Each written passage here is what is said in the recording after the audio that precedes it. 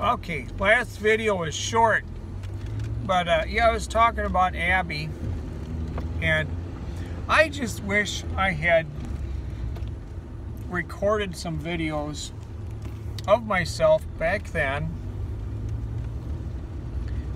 with me being positive and smiling, because that was a great month. That was a month that I was excited about life. That was, 2006, that was, what was 7 years before I was diagnosed with Lyme disease. I've known since the early 90s that there was something wrong with me, but, I'm just, in my videos, I know a lot of my videos are not really positive. Oh, I'm sorry, the phone is shaking. Must be one of the tires. I can see the phone shaking. I'm holding the phone, but let me slide the phone down a little bit. Do this, do that. Maybe it won't shake as much, but yeah, so yeah, I wish I had recorded some videos then. I just love Abby. Abby married a different guy in late 2020, and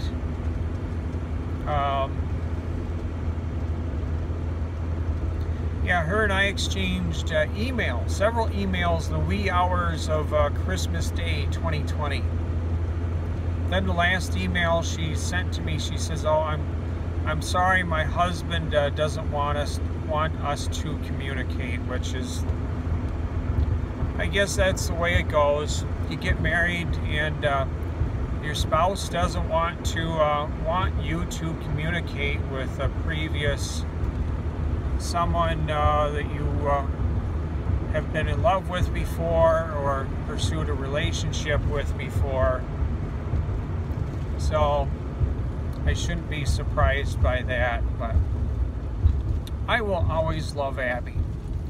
I will love Abby until my last breath. I will love Abby, well, when God wakes me up again,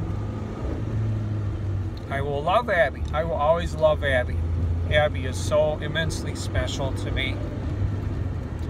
And I think I might have said it before. There's two people in that circle. In my circle of people around me. Family, friends, relatives, co-workers, neighbors. There's two people that most every time I bring up Abby, they can't help themselves but just rip into her. Just rip into her like a mad dog. And oh boy, that bothers the hell out of me. That is just so mean, so rude, so very rude, so very mean for people to do that. I love Abby.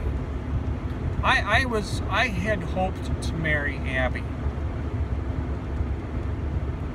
And I made several mistakes and during the time that her and I exchanged. She was, she's probably still living in Montana. I'm in Minnesota. We were basically 1,000 miles apart. We texted each other, I think, every single day for a year. Her and I got to know each other very well. Her and I shared deep things I shared deep things with her, deep personal things with her. She shared deep personal things with me. She started typing "I love you," I think it was April of 2016, and then after she typed that to me 2 or 3, 4 times, text messages, I asked her, you know, in what context. And it basically was, I love you. Like, well, okay, we got to the point where her and I were talking about either I moving to Montana or her moving to Minnesota. So we could start dating. It got to that point where it was being talked about. That never happened, sadly, but I will always love Abby. I just always will. She is so special to me. And like to people who just have to rip into her almost every time I bring up her name. What's wrong with you? What's wrong with you? Do you know how mean that is to do that when you say that to me? I had one of those two people tell me, you don't love her. I wanted to reach through the phone and start choking that person. Some people, they just say something and they don't even think. Oh boy, is what I'm about to say gonna hurt Boyd?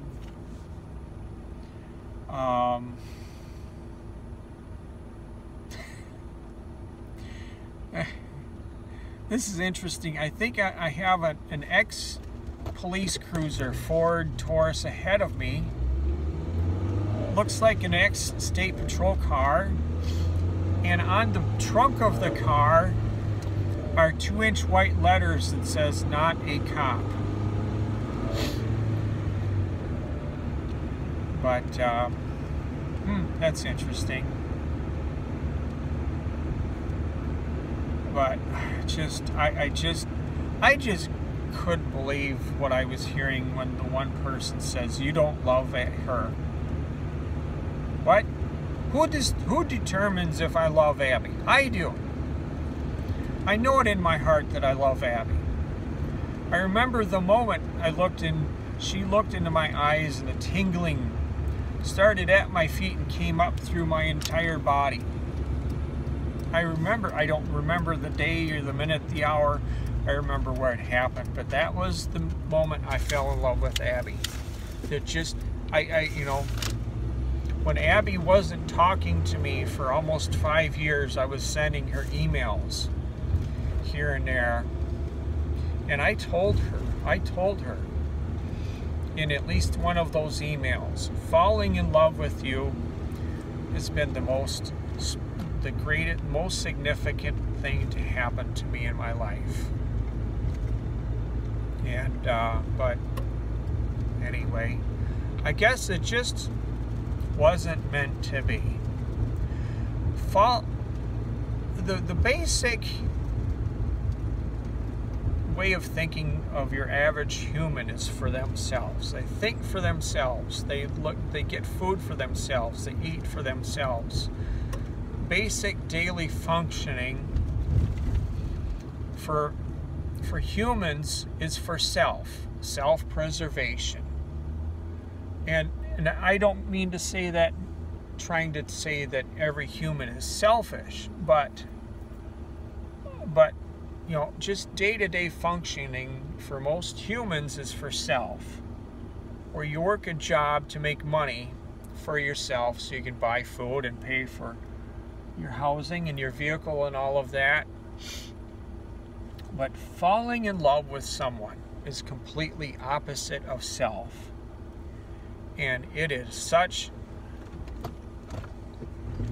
a special feeling. It's just such a wonderful, outgoing, selfless feeling, a care for another person. And I believe that's a gift from God. And I've fallen in love with 2 different women. And, okay, I'm getting close to my next delivery, to delivery number 5. And I think I gotta switch to the GPS and find this one. So, off to the next video.